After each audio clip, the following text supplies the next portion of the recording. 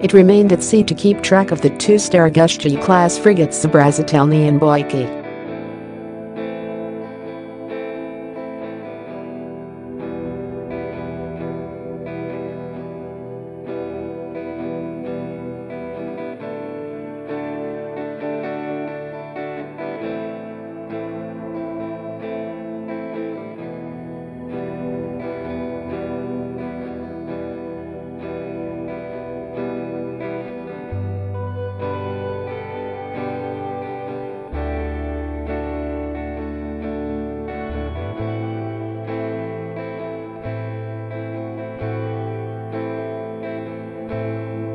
In November last year, 8,000-ton Russian destroyer Vice Admiral Kulakov was escorted from UK waters while returning from the eastern Mediterranean, where it had been supporting Russia's campaign in Syria.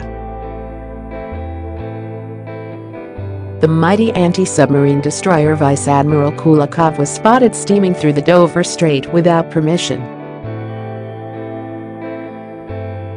Following the approach of the 7,900-ton warship, the Royal Navy deployed one of its own Type 23 frigates to intercept it.